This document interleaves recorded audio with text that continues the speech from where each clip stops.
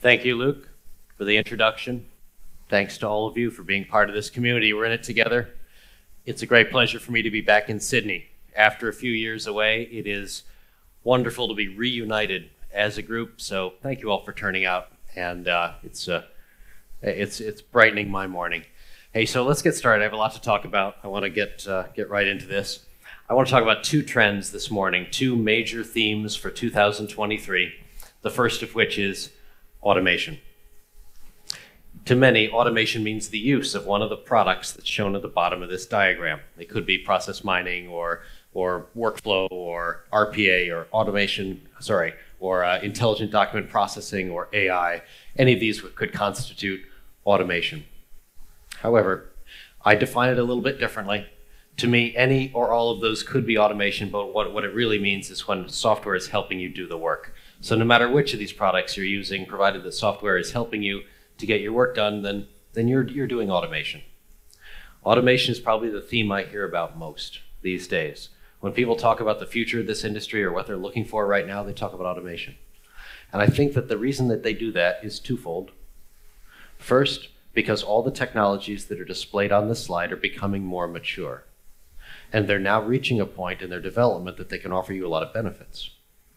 The other main reason is because we all see the clouds on the horizon economically, and we realize that in a downturn, in a period of turbulence, we're going to be focused a little bit differently than usual. We're going to be thinking about efficiency and optimization, and the products in automation and the general theme of having software help you do the work is especially relevant in a moment of economic uncertainty. So for both reasons, automation seems like it's the top thing on the agenda when I speak to customers, which I do all the time.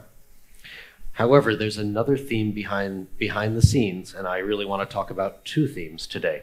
By the way, while we're on automation, I want to mention that though that picture looks good, it seems like the technology is meeting the moment, I want to say not everything's perfect about automation. You look at those technologies, those five, they're typically used too separately. Too much of the time, you'll see somebody using one of them, even though it's obviously complementary, synergistic with another one, they're not using the other. You see process mining models, process mining run in order to figure out what's inefficient about your processes, and then it doesn't really translate into workflow or the creation of a new process model. Or you'll see APIs being used, but everything the API can't handle is not automatically routed to RPA or AI that could have handled that issue.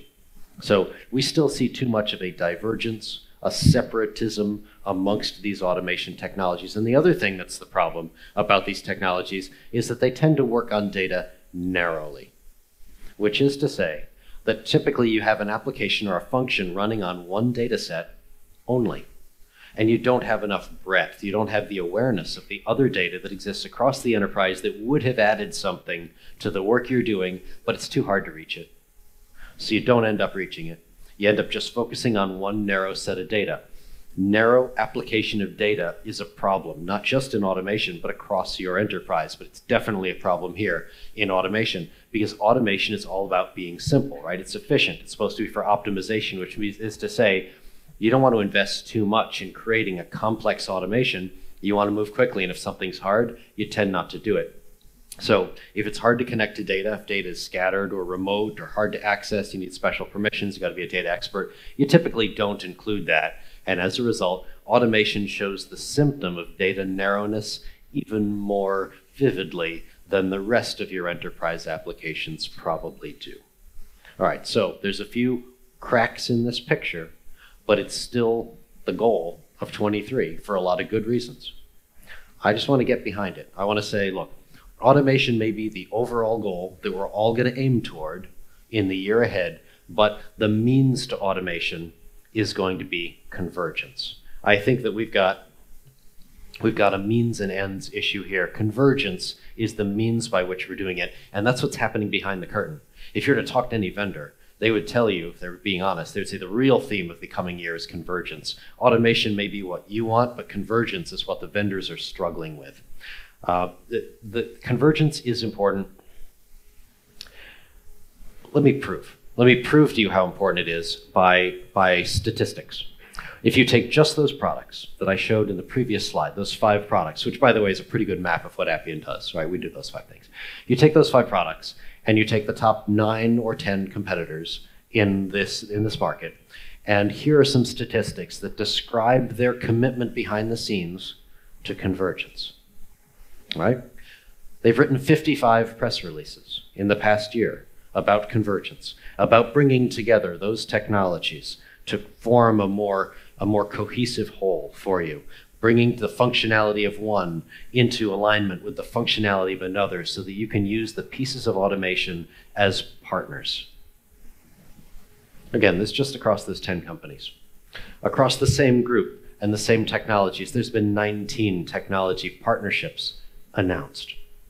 Now, a technology partnership, it's basically like 2 companies saying they've each got half the puzzle, and if you only buy both of them, you'll have the whole puzzle.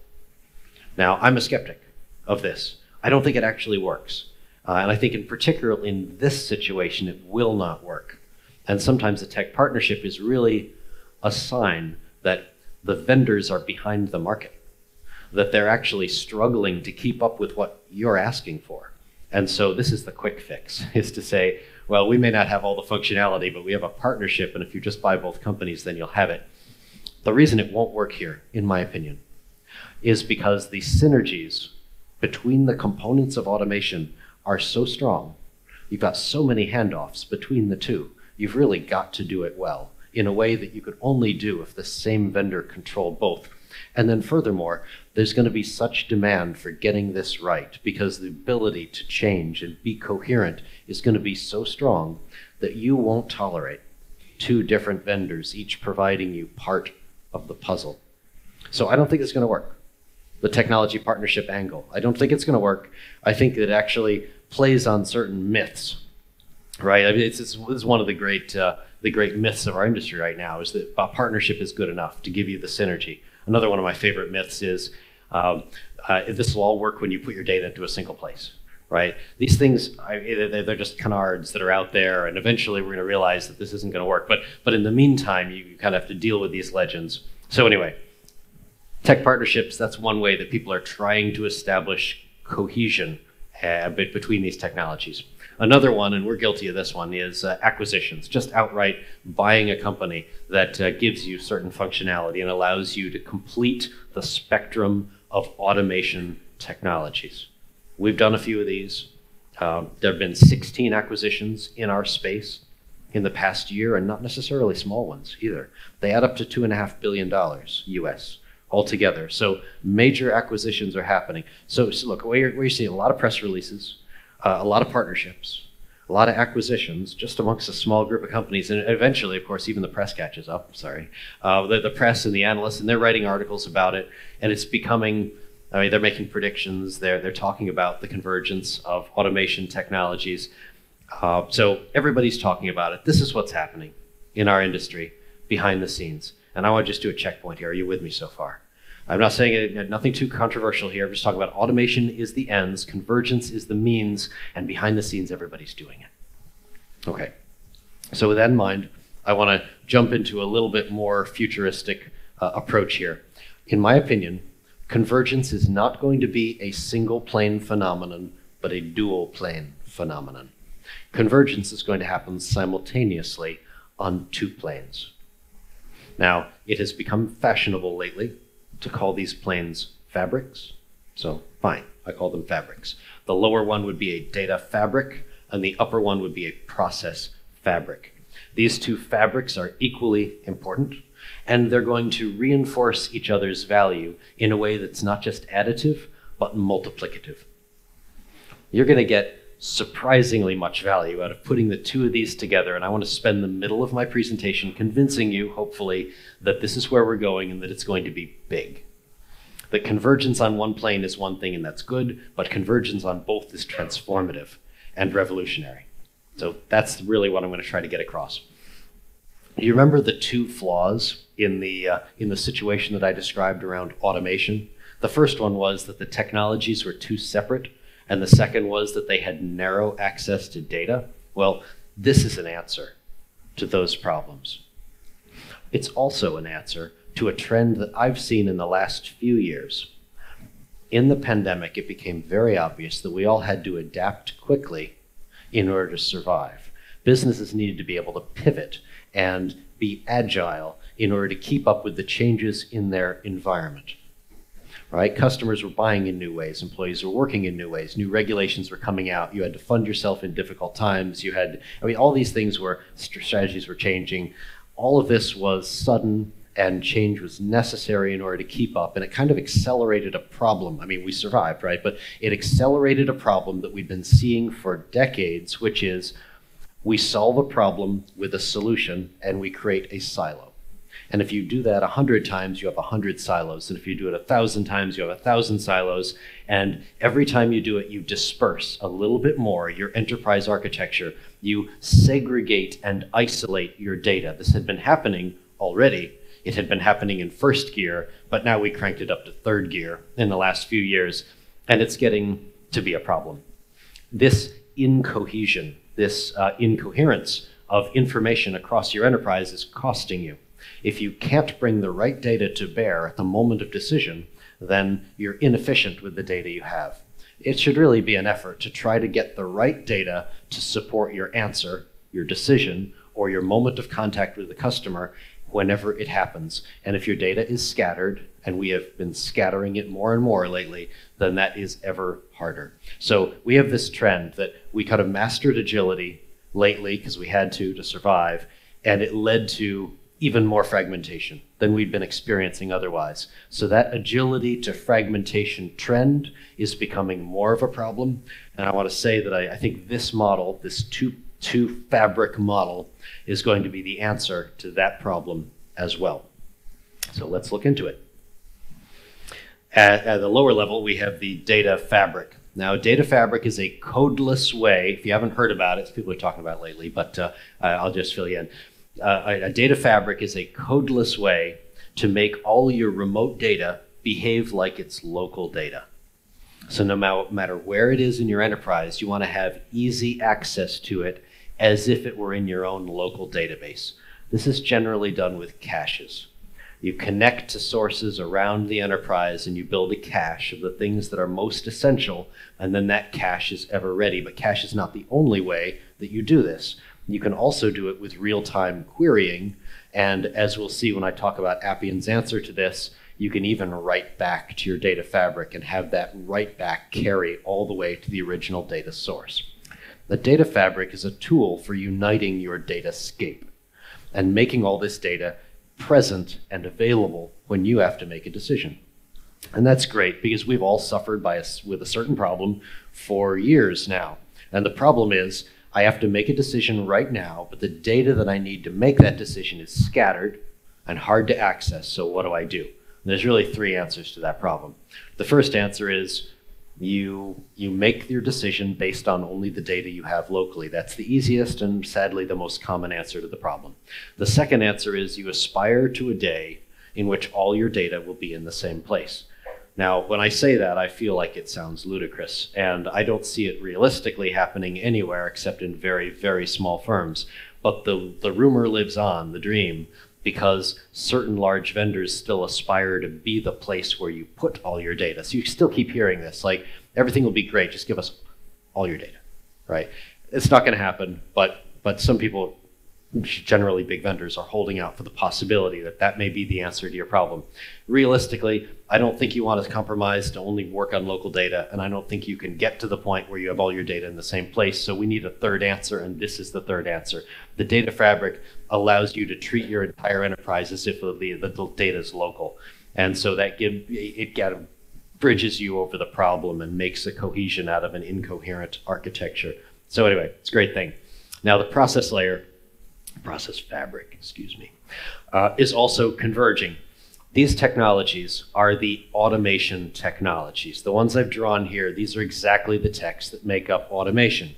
It's process mining, business process management or workflow, artificial intelligence, intelligent document processing, anything else that's part of automation, that's what it is. These are all action-taking technologies.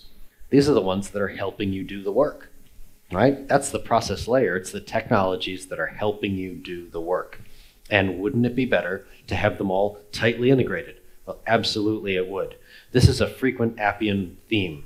I talk about it more or less every time I speak in public. I go back to this theme about how we want to integrate this, how we've done this, we're pioneering it, we've put together this fabric. I still believe it really strongly. I think it's one of the biggest benefits that we can give you, but it doesn't stand alone. It would be good by itself, but it'd be really good if you did it this way. All right, if you united on both planes, the process fabric and the data fabric, such that every technology in the process fabric could link to every data source in the data fabric, now you have what amounts to an end-to-end relationship between technologies and data. And when you have that, your power is not just increased additively, but multiplicatively. The ability to tap into data across your enterprise with every tool you use gives you a freedom that you have not had before. And it is the answer to the question that I just posed a moment ago, the one about how agility has led to fragmentation, and that's bad. Agility has led to fragmentation, but this sews it all back together.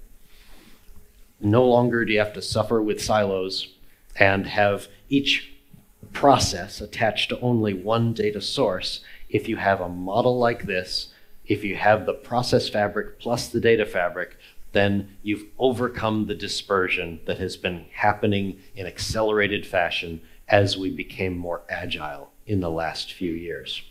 So some would call this hyperautomation, which sounds like a sci-fi term to me, even though I did write a book by that name. And I'd say that this diagram looks sci-fi enough to be called hyperautomation. So I'm going to go with it. That's my big theme. Now I want to follow up by saying, I have more news, but that's the big thinky theme.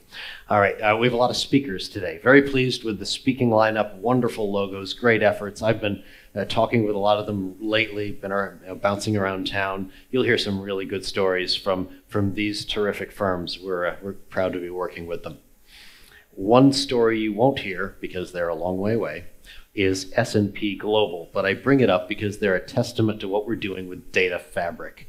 S&P Global's business is to compile data from many sources and serve it to their customers. They're a data source, a data aggregator. They take all this data in real time, they batch it, they load it out, and they've been working with us for more than a decade in this capacity, but data fabric is perfect for them.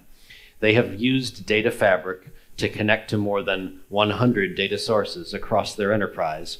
They run more than 1,000 processes against all that data. They have 7,000 users against all that, and they have performed 100 million tasks on that architecture. So a real deep user of data fabric, just to show what's possible with the new technology. I'm really excited about it.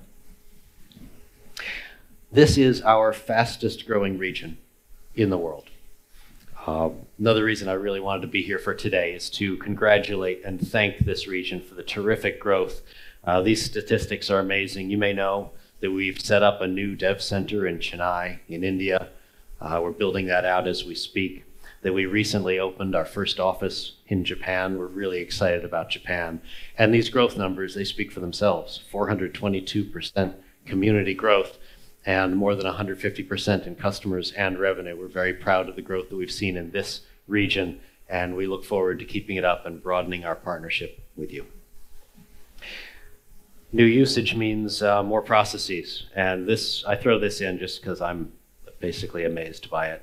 7 billion customer processes are now running on an annual basis. I admit I estimated 2022 in order to come up with this chart, but wow, 7 billion. By the way, when I say a process, I mean an instance of a process. Like if you built one process and you ran it 1,000 times, it would count as 1,000 toward this total. It'd be 1,000. But still, 7 billion. That means 19 million processes per day, 222 processes per second around the world, and accelerating at a really fast rate. So I'm just pleased to see what this is going in the right direction so sharply. Now, hey, speaking of data fabric, we were talking about this earlier. This is my favorite feature. This is really, and I've been saying it for a while, I've been saying it since we launched it a year and a half ago, this is the best feature in the entire Appian platform. And we're not satisfied, so we just keep working on it. This is a timeline of the recent increases, the new functionality, the new increments we're putting onto the product. And we won't stop because we know how effective this is and how much good it's causing. We've got a few new ones right now. I get to tell you very briefly about them, but you'll hear more in the afternoon. We built in codeless data modeling so that it's basically a wizard. It's a wizard to allow you to express the data model and the relationships between the entities that you're connecting back into the data fabric. And you could do that without code, right? You know, one-to-many relationships, that sort of thing. You structure your data model through a wizard now. And then also, we've got write back. So, you know how data fabrics are often just a cache. Ours is more than that. You can actually write to it, and your amendments go all the way back to the source system. So you can treat your data fabric as a full data model, right? That is your enterprise. You're reading from it, you're writing from it. That the data with which you're interfacing. So that's just super stuff. The adoption rates have been really high. This is an optional feature, by the way. It's not like you are forced to use it. And so our install base could easily have decided that they just didn't need it. They'd already done their integrations. Why bother doing them again through a data fabric? But in fact, they've enthusiastically taken it up, and we've got 45% of customers using it just 18 months after releasing the first version. So that's fantastic. Hey, if you're not using it, please take a look. This is seriously the best feature. So check it out. And it's revolutionary what you can do when you're connected to all the data across your enterprise for every action. One gratifying thing about building a business, I've been here 23 years. One of the best things about it is to see the business reach a scale when it can really start to help people in volumes. And I love this statistic. We do 68 billion process automations in the course of a year at the pace that we're currently going. I think it's 2022. A process automation in this case is not just a process, it's an action within a process. You know, the typical process is maybe 10 actions. So 68 billion automations, and each one of those, you know, it's just a quick thing, like you're calling for data, you're reading, you're writing, you're logging in, you're writing an email or sending out a message. It's a simple single action, but it would have taken a person maybe 5 minutes, and you know that person would be making, they say, $20 an hour. And so that action would have cost maybe $1.67, like $1.67. And if you add this up, it's actually just an enormous economic impact. It's $113.3 billion on an annual basis. I know. And enough about big numbers. I'll stop. But we are proud of this. Oh, there's the formula. You don't need it. Okay, so at the beginning of the talk, I mentioned economic uncertainty. I used it as the reason why automation was going to be a big deal in 2023, and it is. But I wanted to come back to it because we've been thinking a lot about the economy lately, and I know that you have too. In a situation like today, when the economy changes people's priorities, it will affect the things you want out of software. You'll be looking more for the following things: for reliability, right? You'll want a vendor that you can really count on, and I want to say that we mean to be that vendor. Appian has a 99% gross renewal rate, which is to say that about every dollar of subscriptions in a year, 99 cents of that dollar are renewed.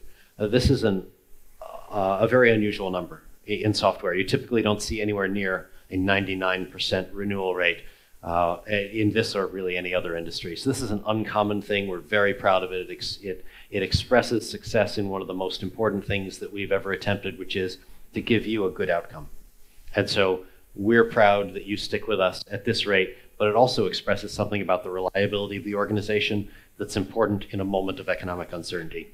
Also, Appian is the only vendor that has won the Customer's Choice Survey run by Gartner every year they've run it for large enterprises. We've been a customer's choice literally every time, and we're the only vendor that's been a customer's choice every time for large enterprises. So this is the kind of reliability that you may look for in a recession, and we want to be here for you to provide that. The other thing you may look for is quick ROI. And this is where a recent purchase of ours comes in. You may be aware that 4 quarters ago, we added to the Appian architecture a terrific new product in the process mining space. Now, process mining allows you to analyze the processes, look through the data logs, understand what your organization is, so you can know how to make it more efficient, where the inefficiencies are, what you can do to improve it. Now, we've now added this to the process design picture so that you can do an analysis and then make improvements. And here's a picture of what we're doing right here. This is the savings scorecard. This allows you to see how much you're saving by iterating and improving your process versus the way it used to be. It'll allow you to hone in on things that need to be improved the most, the biggest opportunities, and it will guide you and quantify the improvements that you've made. The other major feature that we've got now from process mining is the ability to mine data from Appian applications. So what we've done here is create a nice tight loop of self-improvement. You look at the Appian application, you see what could be better about it, you make the change, you look at it again, you see what could be better, you run this cycle, and you can get very good ROI by honing the Appian process. That's our intention. So both of these features are in beta, I should be clear, but they both exist, and we're proud to be offering these ROI-centric features at a time when ROI is going to be especially valuable to the market. I'm going to wrap up the talk with 3 quick announcements. I know that InfoSec is on everyone's mind. In the last week or 2 in Australia, there have been, I believe, 4 major data breaches. So everybody's thinking about it and worrying about it. And I want you to know how important InfoSec is to Appian. It is our tradition, having started at the top of the market and worked with the largest organizations on the most demanding applications. We have had to prioritize information security from day one, and we carry it forward today as a distinctive advantage of our firm in this market. For example, you may be familiar with IRAP. IRAP is like an independent security assessment. We're going to complete IRAP next quarter. So we're in process right now. We're going to finish it next quarter. We will continue our upholding our standard as a leader in security and certifications. Second announcement out of 3. We have a connected underwriting solution. It's coming soon, right? But very, very soon. You'll be able to use this new solution to reduce the time to do a quote in insurance by connecting more easily to data sources across your enterprise, including, importantly, Guidewire, because we have a new partnership with Guidewire in which Appian is their first and only low-code partner. So with the strength of that affiliation and the connections, simple data interchange, but the commitment on both sides to make that easy for you, we're going to be offering a connected underwriting solution that should accelerate our ability to create a quote and improve the customer experience that comes from it. All right, last one. This is a fun fact, just a comparison. I love it when this happens. We entered Appian's raw platform into an analysis against commercial off-the-shelf specialists in a market. In this case, the market is Client Lifecycle Management Solutions in FS. But we just took, this is just our raw platform. It isn't a solution or an application built on Appian, it's just the platform. And as you can see, it comes out being one of the top vendors in the space as a raw platform. And if you can do this with the raw Appian platform, compete with the best specialists in the space and not give up any of the flexibility and agility and compatibility with other applications and all the great things that you get from a suite of automation tools backed by a data fabric and all the flexibility and scalability and security that comes with our platform, and you can still be comparable with the very best in a pre-built vertical space, then it's a really strong level of power that we're offering. And I love this for when you need to link this application to others across the enterprise, when you have to have a coherent security profile, when you have to reuse data and connections. There's so many advantages left over that aren't expressed in this quadrant, and to still be competitive with the best product in the space. I just love this. And once in a while it happens. We're always entering the raw platform into these specialist quadrants. And it's great to see that it stacks up right at the top, despite the lack of specialization that we brought to this analysis. So, look, it is a great pleasure to be here. I'm so glad to be sharing this event with you in Sydney. Thank you for the warm welcome. I've been here all week and really enjoyed the meetings that I've had around town and seeing people at this conference. We have a fantastic community. I am delighted to be part of it. I'm delighted you're part of it. And I really thank you for the commitment that you've made to this platform and this area of exploration that we're all working on.